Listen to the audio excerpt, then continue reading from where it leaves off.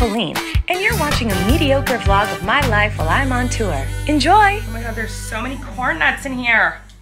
Hello everyone. Welcome to a brand new day. If you watched my vlog yesterday, or whenever was the last time I posted a vlog, you would know that I had to cancel, or not cancel, but postpone my show in Philly due to travel drama, and it sucked. It was really crappy. And so today's a new day, and I'm planning on it just being a wonderful day. I am manifesting that today is a wonderful day because I swear I am cursed. Like, how is it that I have never canceled a show in my entire career until the first time I canceled a show, I think honestly, or postponed a show, was like this year?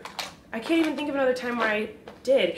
And all of a sudden, I've been touring for over a decade, and I've canceled like 4 shows this year so far, and I've never done it my whole life until now. What is going on? So I am just like, this has, no, I'm done with this. I refuse this. I don't accept this into my life. I am done canceling shows. I'm done postponing shows. I'm done with bad things happening. So we are all gonna work together, guys, all of us. We're all gonna work together to improve our lives and manifest goodness and positivity. That's what we're gonna do. Do I believe in manifestation? Not really. Whatever. It doesn't hurt to try. Oh my god, I have to go. I'm late. Oh my god, oh my god, oh my god. I'm not late. I'm gonna be on time. Today's gonna be a great day, and I'm on time to everything. And nothing bad is gonna happen today. I'm not late at all. I'm very on time. Even if the clock says I am late, I'm probably not. Oh my god, I gotta go. Hi guys. Okay. I am now in New York, not New York City. I'm in like Long Island area, New York section. Huntington tomorrow, and so far so good. Doesn't look like we're gonna reschedule it or anything, so knock on wood. Hold on, it's very dark. I'm going to turn on a light. There, now you can see me. Anyway, I'm unpacking my stuff. I've got a lot to do tonight. I need to get settled first. So usually what I do when I get to a hotel, as if any of you ask, no one cares, I kind of unpack my stuff and settle so I feel like less like, I do my makeup in bed in the mornings, so I always like to put my makeup like on the nightstand table next to me. One of the show laptops. I will be working on the show tonight, so that's gonna be, this will be my work bed. This will be my sleep bed. My air wrap thingy and my toiletry bag goes into the bathroom. Be right back. My clothing bags just go anywhere that's not in the way. Put them over here on this countertop. My facial steamer will be by the bed because I steam my face in the morning and at night now because I have an injured vocal cord issue. And my snacks.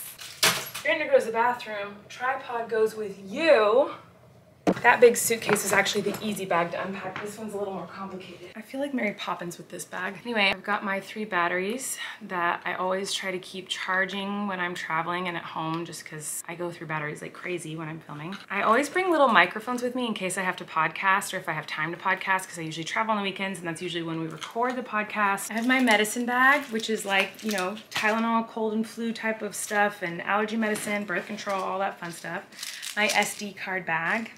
My corn nuts spilled. More electronics. This is kind of like a get ready with me at my hotel. I guess it's a un-get ready with me. Is this my nighttime routine in a hotel? My daytime? I don't know what it is. Anyway. Oh my god, there's so many corn nuts in here. My phone charger gets plugged in by the bed. There we go. Got everything unpacked, which means now I can work on my show and edit. And I might have to make a little Target run tonight and grab a couple little props. But that's pretty much it. Is this entertaining? No. I feel like there are so many stories I could tell you guys from the last 24 hours. I don't even know where to begin. So I feel like I probably just will never even tell them. But yeah, it's been a really crazy, intense, sad, weird last 24 hours. What the heck is on my roof? There's something taped to the ceiling. Look at this tape on the ceiling. Like, what is going on? What? Why is that there? Oh, it's like a streamer. Someone taped up a streamer. Oh, it must have been someone's birthday or something and they decorated in here. Oh, that's cute and sweet. That's very nice. That's very sweet. Hi. Am I about to paint a hat on the floor of my hotel room when I should be sleeping? Yes. Is it necessary for me to do this for my show to happen tomorrow? No. But does my brain think that I have to do it in order for my show to happen tomorrow? Yes. In fact, there's a bunch of things my brain has made up for me to do when I could be sleeping, but instead I will be doing these other things because my brain is dumb. So I'm gonna paint this hat green and no one who comes to the show will even notice that I'm wearing a green hat because I will be on my head for about 4 seconds. Not even, probably 2 seconds. So far, so good. Okay, now I'm blowing up a beach ball.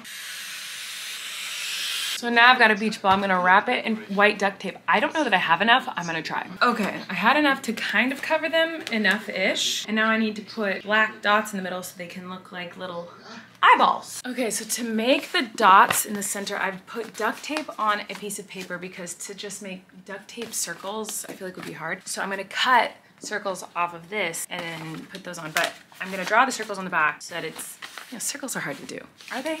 I don't know. Okay, I added little handles for myself to grab quickly so I can pick them up quickly. And then, do they look like eyeballs? Oh, yes, no? I can't see because it's in front of my face. I don't know. Should I put eyelashes on it? I don't know. I need to go to bed.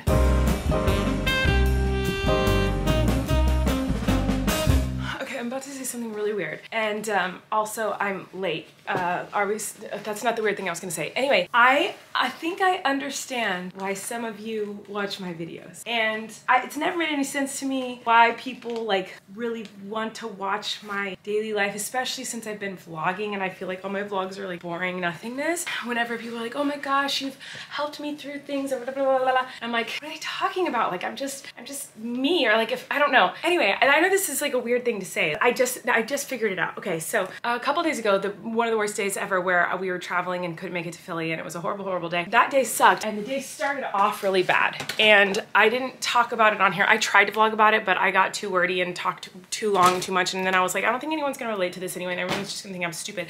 So I filmed this whole clip and I literally just, in the middle of talking about it, was just like, I'm not gonna talk about this, and I turned off the camera. And I gotta go. You guys are not gonna believe this. I'm at the venue. It's a really cool venue. I'm gonna have to give you guys a tour of it later. But I remember to finish my story. Like, I was cut off at the hotel and I drove all the way to the venue, got here, was distracted by 1,000 things, and now I'm remembering to finish the story. That's crazy. Anyway, so basically what happened was I woke up, we drove to the airport, and it was a very stressful morning. Halfway to the airport, I realized I didn't bring any of my luggage. So Corey, me, Stu, and Eric are all in the car. Eric drove us to the airport, and halfway there I was like, I don't have my bag, I don't have my suitcase, I don't have my wallet, I don't have anything. Literally brought nothing. So we had to turn around, obviously, to get all my stuff, but I was so mad at myself and so embarrassed and felt so stupid, because how does a person go to the airport to go on a trip and forget their suitcase, their bag? Like, it wasn't like, oh, I forgot my phone, oh, I forgot my wallet, oh, I forgot my keys. Like, I forgot everything I have. Like how do you forget something this big and this big? Like, that's very embarrassing. Luckily, we left really early, so we had enough time to go home and grab it and then get to the airport. But I literally beat myself up so much, and this is something that happens to me a lot. I'll do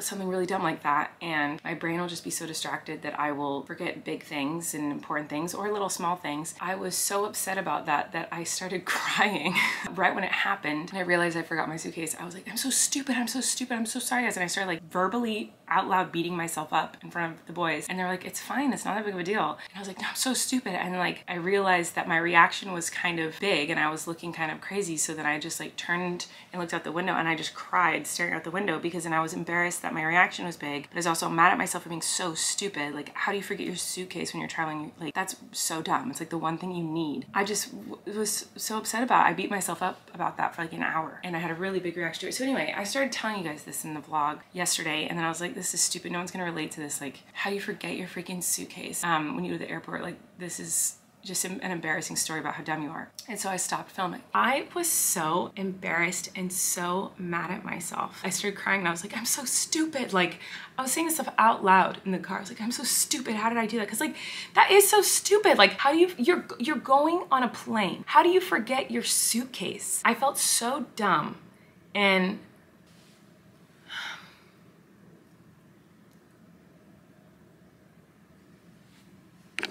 anyway, today on TikTok, I was scrolling through TikTok and I saw a woman and she was like, hey guys, so my kids are inside the restaurant with their dad eating dinner, and you might be wondering, why am I in the car eating my food in the car by myself? Well, my kids and my husband are inside the restaurant. It's because I forgot my pants. I'm not wearing any pants. This is what I look like right now. And she showed she really wasn't wearing her pants. Like, she forgot to put on pants. And it made me feel so much better. I could cry. It made me be like, oh my god, okay, I'm not the only one who does things like that. Like when you have such a crazy mental load, especially as a mom, but for me personally, like as a mom with like ADHD and like how my brain works, I get so focused on so many other things that then I forget sometimes to take care of myself, or even just forget things in general, and it's embarrassing, and it like leads me to beat myself up and leads to like mental health issues. It sounds extreme and dramatic, but it really does. Like the amount I beat myself up over things like that, and to see just another mom being like, hey, I forgot to put on pants today and I left the house and drove all the way to this restaurant without my pants on, made me feel so much better. It made me feel so much less alone. I was so grateful to her. Like I just wanted to like reach through my phone and give her a hug and be like, I know you're just making a stupid silly TikTok that's probably just like a silly nothingness to you, but like you have no idea how much that helped me and it impacted me and made me feel better. And in that moment I was like, oh, this is what these people are saying when they say that to me in my vlogs, because I've always felt that way about like you guys. When you tell your stories to me, it makes me feel so much less alone. It makes me feel so much better. But to see like a girl like on my social media, like just a random other mom who just had a similar experience, that is something I would do, and like it just made me feel so much better. And so thank you to all of you who always tell me your stories and the things you go through that can help me to relate and feel less alone. And I'm glad that my weird, boring little stories sometimes can make some of you guys feel less alone. And in turn, you guys tell me your stories, it makes me feel less alone. I just love this little community that we've created. Sometimes the internet can do so much good, even with stupid little stories like that. Like that is a funny, silly, stupid 5-second TikTok that woman made that everyone in the comments is just laughing at. They're just like, ah, this is so crazy, how do you wear your pants? But for me, like it like made me feel so much, like it literally helped my mental health to know like, oh my god, I'm not the only person who does weird stuff like that. Anyway, I'm gonna get ready for my show, but I just wanted to tell that story.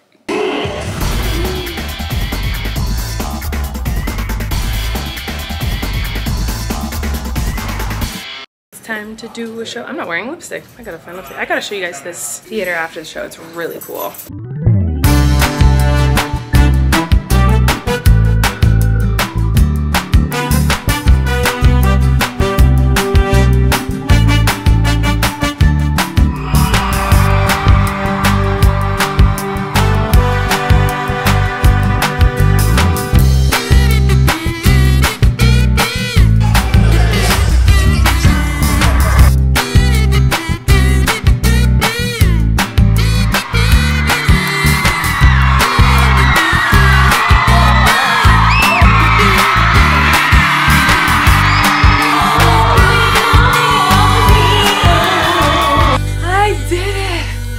You guys, I could cry. I could cry. I think I'm going to. Are we surprised? No, we're never surprised. I think I need to cry. I'm so happy. I'm so grateful. I'm so grateful. I'm so happy.